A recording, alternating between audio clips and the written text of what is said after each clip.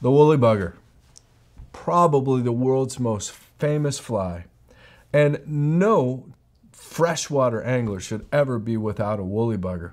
And you know, they became so popular because they catch fish, and they catch almost any freshwater fish that swims. But the truth is that this fly became very popular because it was essentially invented by this South Arabian prince.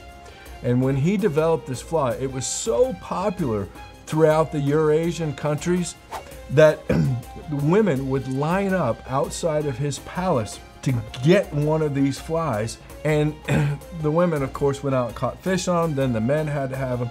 And the woolly bugger's fame spread throughout South Eurasia, through Africa, eventually made it to America. And next thing you know, the woolly bugger is the best-selling fly in fly shops throughout North America. So, little known fact.